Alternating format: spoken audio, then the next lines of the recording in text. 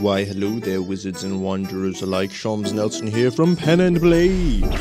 And in this video I'm going to be talking about these regions on this map that I drew. It's part of the 10 dragon regions, which I will explain the meaning of shortly.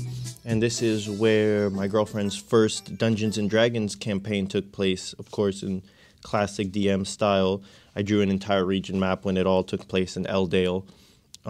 So this really wasn't necessary, but we might have some other adventurers joining the party, and it may lead them to other lands, and I just thought it would be cool to make a video documenting the lore of these lands, and so that they and you can be transported into this mystic realm. So the first thing we shall start with is Elldale, and then maybe just move from the top of the map down to the bottom and just talk about the important features. But before any of that, we must begin with the ancient history of all of these lands. So 300 or so years ago, all these lands were, and more, were, this is probably a third of the size of the continent, I would say, were under the subjugation of the dragon clans, these dragons who were very rude and evil, basically.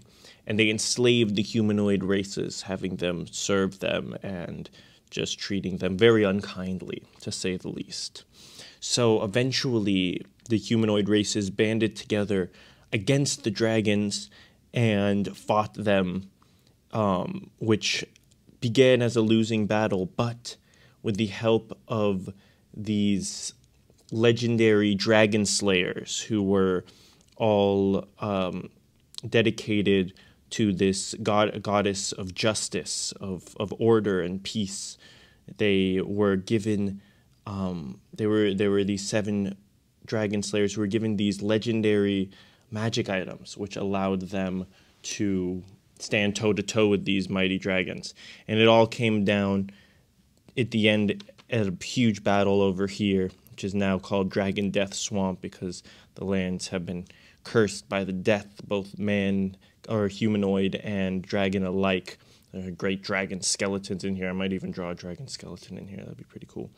And, you know, just like zombies or ghouls or ghosts, and just, this is Dragon Death Swamp. So that's all you need to know about that many have fallen, and their spirits still haunt and remain in this region. So since then, one of the stipulations that the deity gave to the dragon slayers when handing them their weapons of might, their mighty legendary weapons, was that they would show mercy to the dragons if they should ask for it, which they did.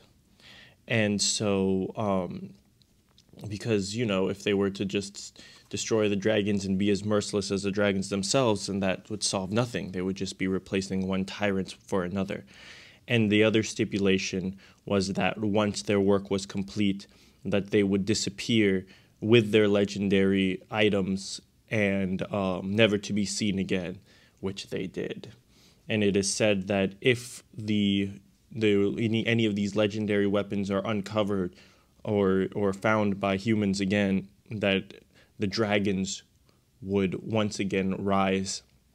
The balance and the blessing of this deity would be removed, and the world would return to the state it was in before, where humanoids and dragons were, you know, battle each other and just don't get along. So the mercy that was allowed to them was that the elder dragon of each type, so you have the chromatic dragons, the blue, green, white, black, and red, and then the metallic ones, the gold, silver, copper, I think bronze, and the last one, were all allowed to, that the elder of each of them, of each of those kinds, would be allowed to live. And in doing so, would serve one of the great cities. So you see Elldale is the crown is served by the gold dragon.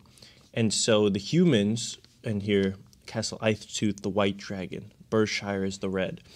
So the humans would then supply the dragons with the golds and treasures that they so covet, and in return the dragons would protect the humans, not, or the humanoids, and not, like eat them or whatever.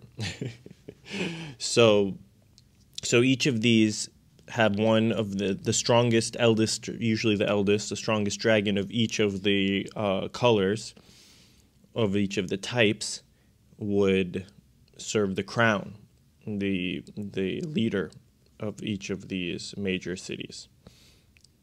And so this is the balance that has been at play for the last 300 years.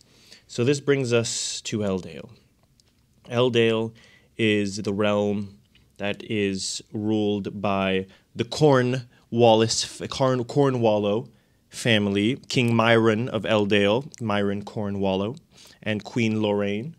And their son is Prince Harris Cornwallo, who is being wed to the Princess of Zahir, Princess Warda, to create a alliance between the two because they have long skirmished over Red Rock, where beautiful rubies are mined, and it has changed hands many times, but this is supposed to cement a peaceful alliance, and this is what the Amwara, my girlfriend's character, she was able to save Prince Cornwallo, whose body was switched with that of a mouse and thrown into a dungeon, and so she took the mouse and was able to have them switch their bodies back. But no one knows, no one saw who did this. So there's a conspiracy afoot, but we shall get into that as the tale unfolds.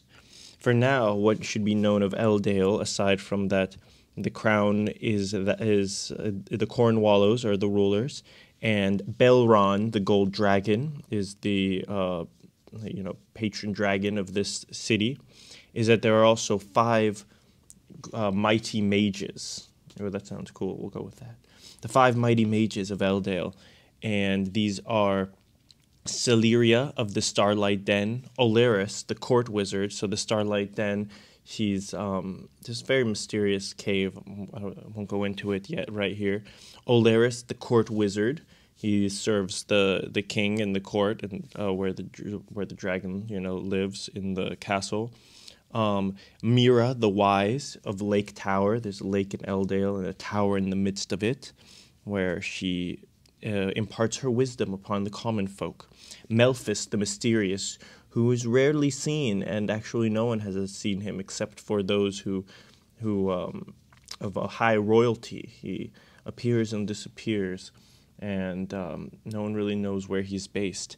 And then Beauregard, the linguist of Scriptorium Tower, of which Amwara is the apprentice. So each of these 5 mighty mages has an apprentice, and one apprentice at a time, who will then take over their position, as it's a kind of like a official position within Eldale. One of these wizards is required at each of these posts at each time, or that is basically the tradition. So what's going to occur is that the characters joining the party will begin in Eldale as well, and they each have a certain reason to seek favor with the Beauregard. Perhaps they want something for him, they owe him a debt, they just want to rise in the ranks of importance. So Beauregard is the linguist. They say there is no tongue on this realm or any other that Beauregard cannot fathom. You see, he knows all the languages. So that's enough about Eldale. And this is a kind of an Eldale-centric map, as you might be able to tell. So this was a map that was produced in Eldale itself, so this is why it shows mostly the surrounding regions.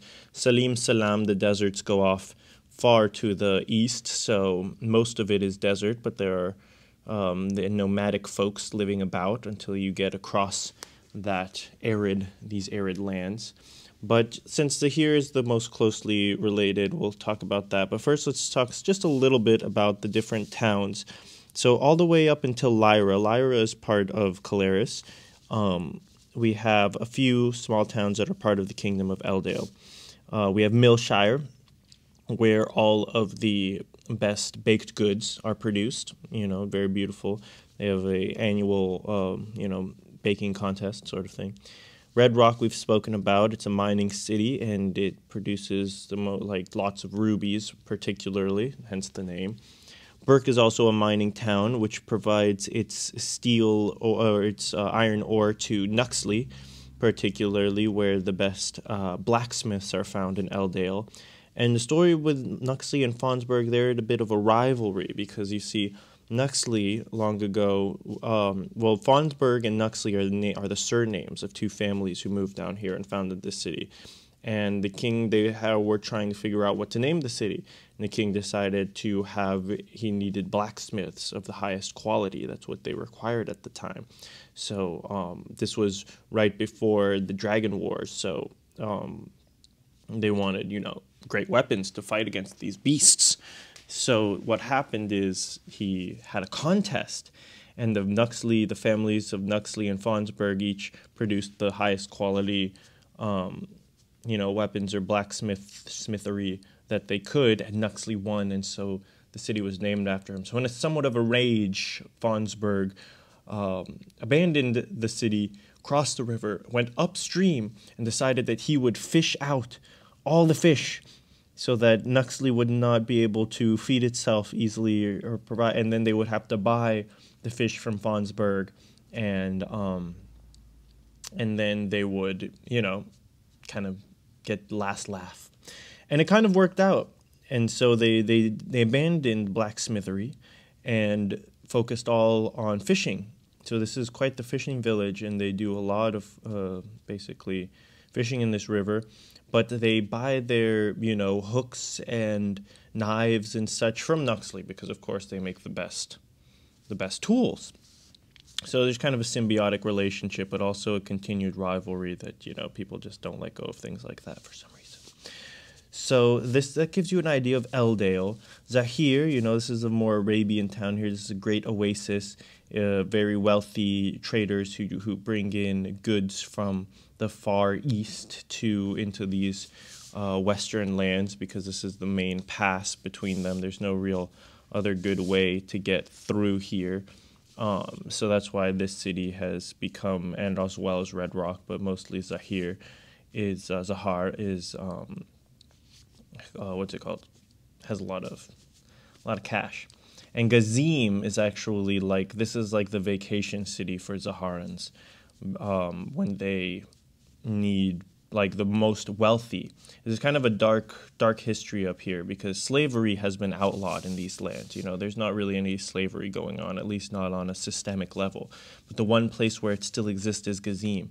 And the rule is that one can sell themselves into slavery, I guess, to either pay off a debt or to create wealth for their family or for whatever reason. But they have to willingly choose to sell their own lives into slavery, and their children don't become slaves and stuff like that.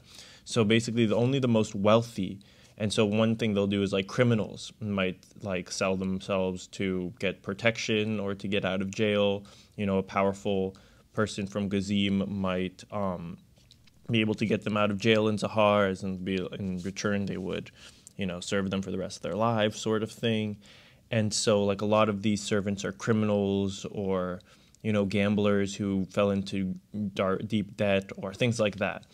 And you'd think that you wouldn't want servants like that because, they might kill you, basically, or run off or whatever. But since the people of Gazim are so wealthy, they have all sorts of magic items that protect them from those kind of things or keep people from escaping and things like that. So there's this huge disparity between the most wealthy of citizens with laden with magic rings and amulets and such things and palaces, and then the poorest and underbelly of the kind of region who serve them as in a slave capacity. So that's Gazim. It's kind of very it's interesting town, interesting, yeah. And this is in Salim Salam. So it's one of the few established what's it called, cities. They import all their water and stuff like that. You know, they have like artificial lakes and stuff. They're that rich. They have like magic items that produce food and water. So it really shouldn't, it's inhospitable to live permanent residence, like really almost anywhere in Salim Salam. That's why most of the people are nomadic desert travelers. But in Gazim, it works somehow. So we got the Kingsbury Wood. So let's actually go from the top now. Move from the top. The Orkland North. These are where the Orc tribes dwell. And they have always skirmished with each other and had a certain rivalry between each other. And they kind of just stayed in the north. But something very strange has happened. And they've banded together for the first time ever in known history. And the Orcs have formed a massive army and actually stormed both Castle Icetooth, where the White Dragon dwells, and the ruins and Gilpine, which are now reduced to ruins, and some of the rogue orcs who aren't part of this strange alliance might still dwell there, or who hold this as a base, perhaps. But there are some orcs living here in the ruins, but it was basically just completely annihilated. And same with Castle Icetooth, which was, you know, on this hill, and it's a quite fortified castle. See, the Icetooth clan are the White Dragonborn.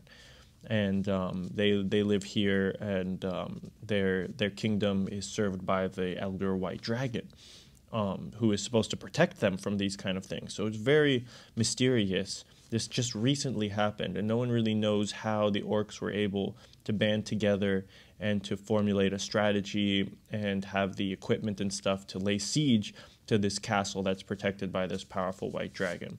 Nonetheless, it has happened, and the Icetooth clan was also almost completely annihilated. They're basically extinct besides a few random ones that escaped, because they're very proud and they fought to the death, you know. So if there are any out in the world, they're very few and far between. Same with Gilpine, where it was just basically destroyed. But many of them, you know, fled. These were humans. Mostly population, so many fled to Kirkstire and Berkshire as well. And actually, there should be a little road connecting here. Let's put that over there. There we go. There's a path there. So Fort Avalar was the one that actually watches out and keeps the Orcs, you know, from crossing these hills into the lands of Berkshire. And so that's what that fort's primary responsibility is. Berkshire is, their patron is the Red Dragon, the Elder Red Dragon. And, you know, here Orc watch as well, for in case just some random orcs try to come from the north. And then Argonor, so Berkshire is one of the few cities actually, or one of the few kingdoms that actually has more than one dragon at its service. So the Elder Red Dragon actually is a female, and she was pregnant when the treaty happened in the Dragon Death Swamps, where they were allowed to live. All the other dragons had to leave completely, probably to go to another continent or perish, basically, except for the eldest dragons of one of each of the types, right? And also the youngest, like little babies, I guess, or something. You know, like most of them were either destroyed and defeated or had to be exiled, because they didn't want all these extra dragons running around with nothing to do, because dragons tend to cause trouble in those circumstances. But Berkshire, she was, the Elder Red Dragon was pregnant, so when her babies were born, and they were actually twins, they were allowed to live. And so they actually have been delegated to these mammoth hills. What's it called? So up here is where mammoths are herded, and they need these two. That's basically the main job of these two younger red dragons, who are basically like in their teenage years at this point. 300 years later, dragons live many thousands of years, at least a few thousand years on average. And so Argonor is kind of the town that processes the mammoth, you know, the ivory and the meat and the furs and stuff, and sends them down to Berkshire. So one of the main exports is mammoth stuff from Berkshire, which is good quality goods. You know, where like it's nice stuff, pretty tasty meat. The fire giant hills, pretty self-explanatory. Fire giants live here. This is the, what is it called? The caldera or something? Well, basically, this is an ancient volcano that has fallen, a giant one, and there's still the center of it. See, this would have been the rim of the volcano, all these hills, and in the center, there are spouts of like, you know, fiery coming out in little pools of lava.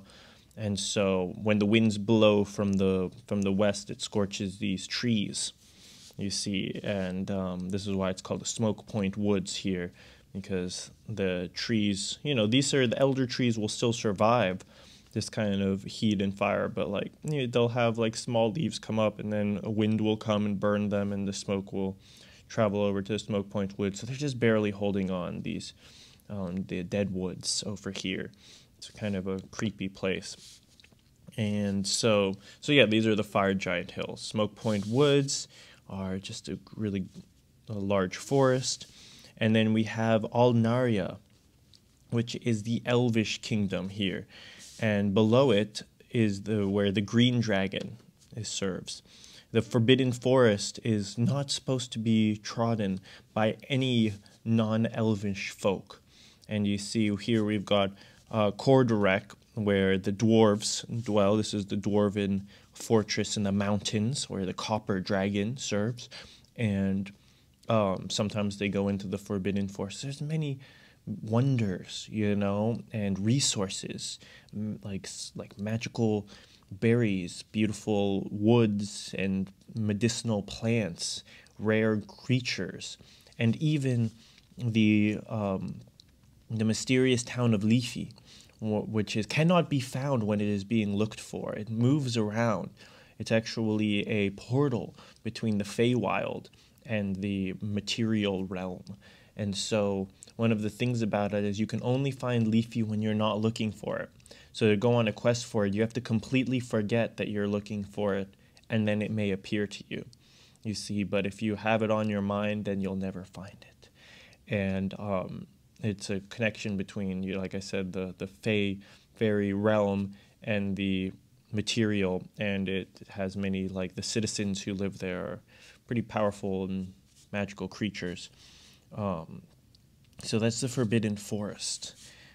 I think that's all that needs to be said there. Since we mentioned Cordurec, I think that all that needs to be known is that it's the dwarven city, and sometimes they'll send their rangers in here, and there's a bit of tension between the elves and the dwarves, as is to be expected. For that reason is one of the things that aggravates the tensions. But most of the dwarves live inside the mountains, so you don't see too many dwarven cities because they're actually underground, or they're like up in the mountains and they're hidden. Next we have Caleres, which is a half-elven, it's ruled by elves, but the majority of citizens are human, and there is a tension between the elves and the humans. So these are the wood elves. They're pretty down to earth, and they live in the forest, and they protect the forbidden forest and kind of stay to their own. But Caleres are the high elves, and they, you know, rule over the city and actually administer quite a rich and bountiful kingdom. So all of these cities, Lila, Celarand, Flamebrook, Arcus, Port Silver, all of these are part of the realm of Caleres, and is probably the most wealthy, exporting a lot of food and different trade goods and such things. But there is a discrimination between elves and humans, where, you know, elves are the royalty and the ruling class, and humans are like the peasant class, basically. So there's not much intermingling, and that's why half-elves, when they are rarely born, are usually ostracized by both sides, because the elves don't consider them pure-blooded enough to be part of the royalty, and the humans kind of have a disdain towards these uppity elves who think they're better than them, basically. So they don't seem to get along with either. Glomos, Lyra is, you know, the big trading town between the two, so it's very like wealthy, and kind of that's where most of the trade goods go to the north. But also here, Leafless and Port Silver, you know, they're both wealthy trading towns as well. Glow moss is an interesting. The glow moss glen is where a lot of glow moss is found, and this is has healing properties.